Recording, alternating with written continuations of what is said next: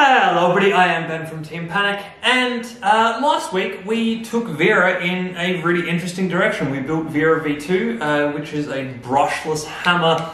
Link to this video is in the description down below. But today we're going to take the components that were in Vera version 1, because this is actually not the same electronics that were in Vera version 1, and we're going to make a front hinge flipper, because I asked all of you out there what you wanted to see done with Vera, and the top answer to that was build a front hinge flipper and also build a four-wheel drive version. So I decided that we were going to do both of those things together, and we'll make a four-wheel drive front hinge flipper version of Vera. And yeah, if you want to be involved in like that type of thing, obviously subscribe to the channel and keep an eye out for community posts, because that's where I'll throw up, every now and again I'll throw up little community posts asking you what you want to see coming out of this channel. Anyway, let's get straight on into this, because I have parts printed and ready, and we have a chat about how Vera version 2 actually differs from this new four-wheel drive front hinge flipper, which I probably should have a name for by the end of this video. So here we go. These are the primary printed parts for this new four-wheel drive front hinge flipper. And you can see a couple of main differences immediately here. First of all, this print is actually, well, that's not really a full part of the chassis, that's actually a motor mount, which kind of tucks on in here, but we'll talk about that a little bit later on. Yeah, so we've got a motor mount, but we've got a two-part chassis as opposed to a one-part chassis, and this is so that we have a front wedge that actually extends below the lip of the print, and also a front wedge that is a little bit more impact resistant, because it's going to be taking those hits, not running down a print line, which will make it a whole lot stronger. And we're going to obviously acetone weld this in place, but you can also see it drops down off the actual main chassis by kind of 1 millimeter, 2 millimeters, and that's just enough for the size of the wheel that we're going to use to yeah, keep this whole thing close to the ground and scrapey wedge up through there. Because obviously we're doing a front hinge flipper. The idea is that the flipper is going to sit kind of along the back this way and then flick all the way forwards out through a little slit in the front of the wedge, hopefully grabbing people and tossing them away. So that's the main difference. Then we've got our motor mounts as per usual, and then extra holes in the side here, which I haven't cleaned the support material out of yet, but one of these is going to be holding an intermediate gear, and then the other one of them is going to be holding the actual front wheel. So there's an intermediate gear, which literally just makes sure that I can drive two gears from the same thing. I had thought about doing some kind of O-ring style system, but what that would mean is that the front wheels would only have the same amount of traction as that O-ring, because it was the O-ring that's giving them the traction in the first place. And any more traction that they'd need would just cause the O-ring to slip. So I figured that gears were going to be the most effective way of allowing a ton of torque to be pushed through those front wheels. So I'll also say too, that this little guy here is a very different motor mount than what I normally use. I normally use ones that are a full U shape. This guy is actually designed so that it locks into the base chassis down in there, but then it also locks into the front wedge. So there's a couple of holes in the front wedge, which means I can hopefully, first test fit of this, please fit. I might need to sand some pieces here. But yeah, so there we go. Actually, it does fit. Yeah, so it sits in there, and it should lock the motor in place by locking into the front panel, which will be an interesting way to do this. All right, so here we go. A ton of extra parts here, and the big thing that I'm going to show you is these wheels. The gear set is interesting, but flawed at the moment, because these parts didn't come out quite the way I needed them to. For example, this is supposed to spin fairly freely. This is one of the idler gears at the front, which will have a wheel on it, but you can see I actually need to screw the thread in to get this to work. I can't just push that through, so that's not great. So I need to reprint all of these. I think I've got my tolerance set up wrong for ABS printing, because these are ABS gears at the moment. And then I have the front flipper as well. So you can see it's quite a long flipper. It kind of nestles into the back here and will flip all the way forwards to about there. So we've got a lot of flip going on, which should be quite good. I might reprint this maybe later with a bigger panel on it too to give a bit more push with it, but for the moment it does actually end up reprint because the N20 housing in this doesn't fit either. So yeah, I think I've messed up something on my printer and I've got all of my dimensions just a little bit wrong, and I've also got other idler gears and stuff, but all of that not quite right. The big thing though is these. These are the largest wheels I've ever put to ant weights, I think, because these here are 12mm wheels, these are 20mm wheels. So we have a ton of extra grip. They are smaller in radius, and they'll have a silicon outer on them eventually, but I need to go buy some more silicon. Lots of stuff that needs to be redone at the moment. Yeah, so they have a smaller radius on them, but they are much thicker, which means that at the end of the day, we're going to have a ton more grip on the ground. By the time I've got all 4 of these things running on this robot, this is going to have so much grip. It's going to be amazing.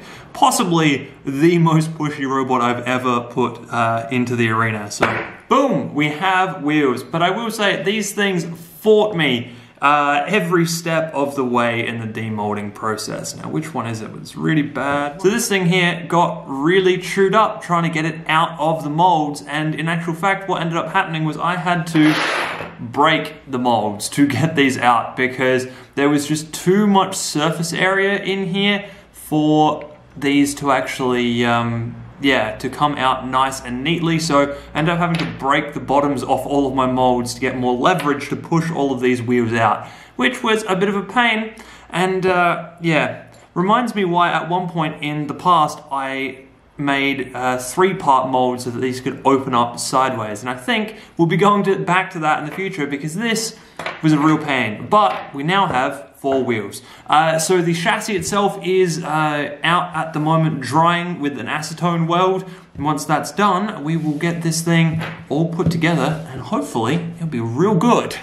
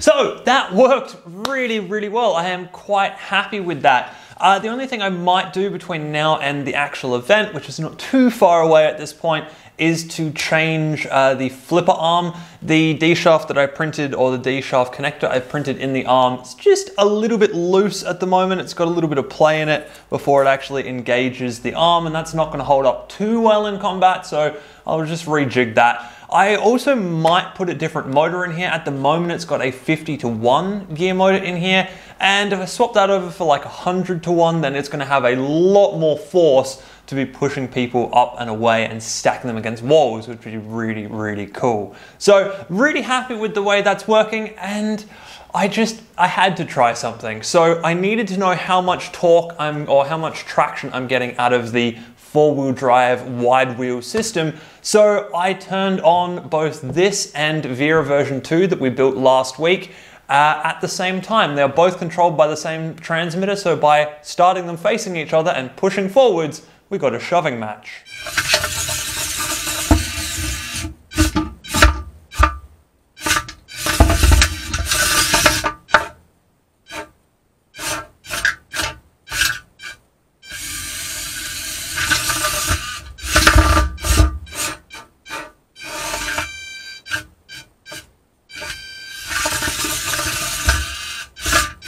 And that happened every time. There was 2 or 3 that I had set up off camera because I thought it was on camera, and in actual fact I hadn't started the camera, but I'd done that shoving match a couple of times before realizing that I'd not started the camera.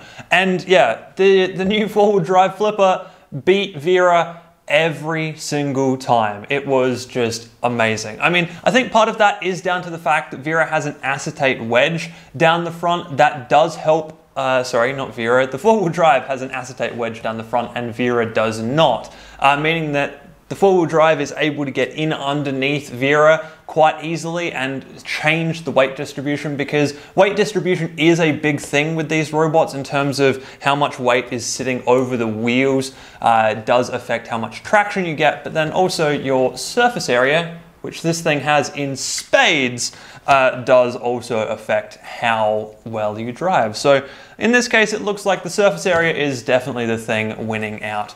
Anyway, that's going to be it for this video. I hope you guys have enjoyed this one, and I will see you in the next video.